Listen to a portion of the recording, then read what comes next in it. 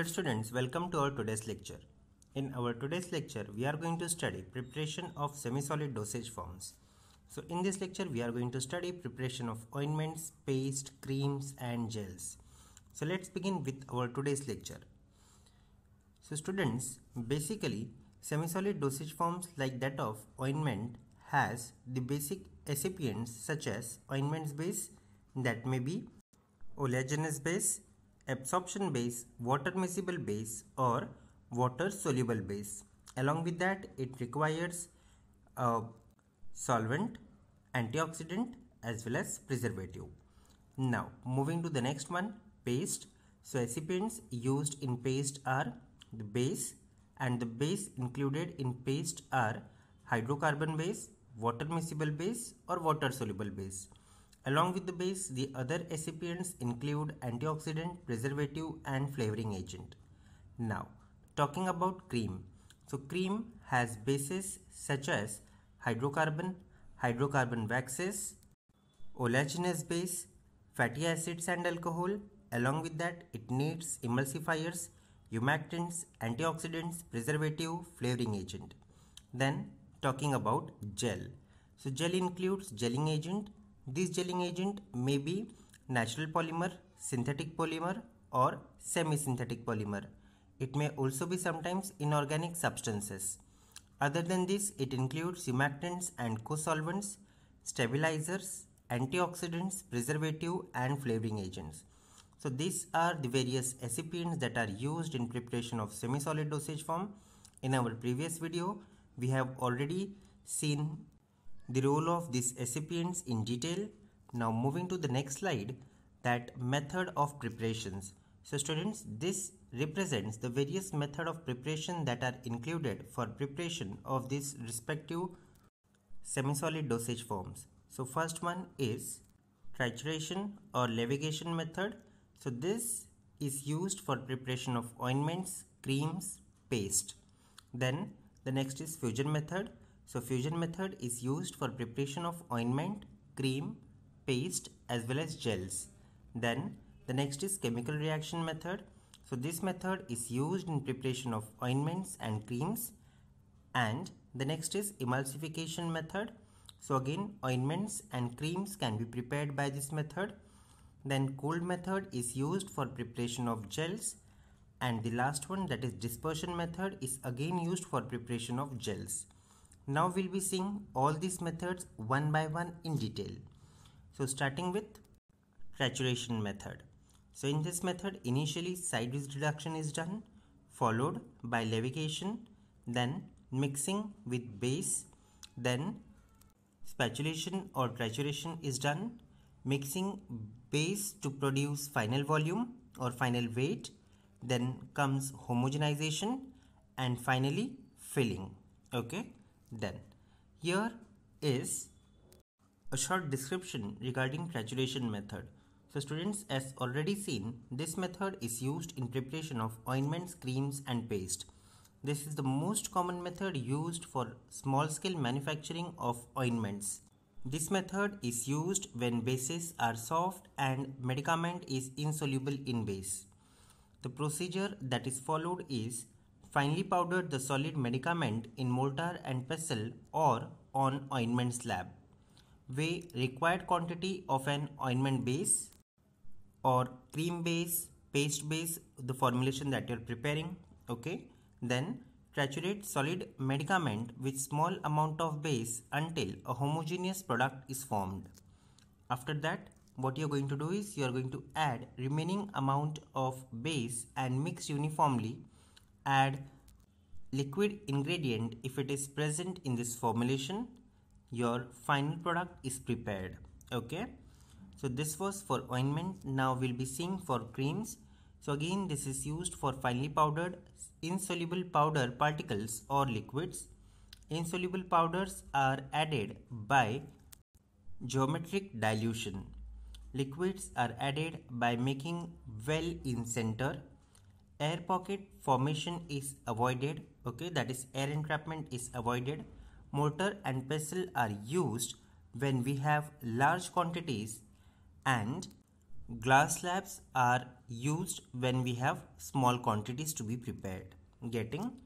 Now, talking about levitation. So, it is incorporation of insoluble coarse particle, also known as wet grinding. Insoluble coarse powder is rubbed with molten base or liquid or a semi-solid base. A considerable shearing force is applied to avoid grittiness. Then the next method that is again common for all, that is ointments, creams and paste, is fusion method. So the fusion method is followed when drug and other solids are soluble in the base. When an ointment base contains several solid ingredients such as white beeswax, cetyl alcohol, stearyl alcohol, stearic acid, hard paraffin, etc.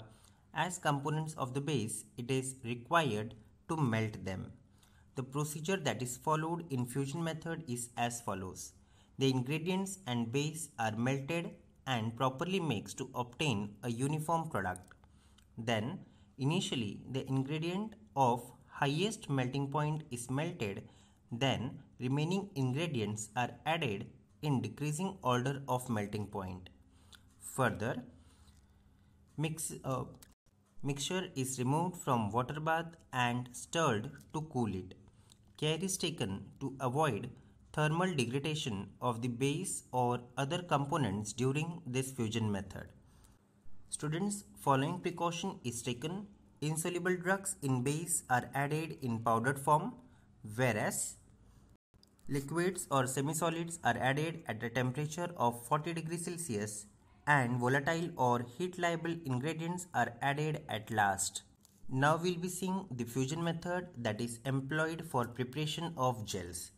So students, in this method, what happens is various waxy material employed as gelling in non-polar media is melted. Then drug is added when waxy materials are melted by fusion. Then it is stirred slowly until uniform gel is formed.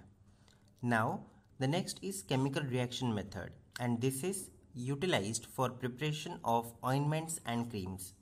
So students, here chemical reaction is involved in preparation of several famous ointments. This method is based on chemical reaction between drug and ingredients of the base to yield a elegant and stable product. Example of this is strong mercuric nitrate ointment of 1959 BPC. Now moving to the next one, the next method is emulsification. This emulsification method is used for preparation of ointments and creams. Students, an emulsion system consists an oil phase, an aqueous phase and an emulsifying agent. For oil in water emulsion system, the following emulsifying agents are used. These agents are water soluble soap, then cetyl alcohol, then glycerol monostearate, combination of emulsifiers such as triethanol amine stearate plus cetyl alcohol, then non-ionic emulsifiers such as glycerol monostearate, glycerol monooleate, then propylene glycol stearate, etc. Now, in case of water in oil type of emulsions, the following emulsifiers are used.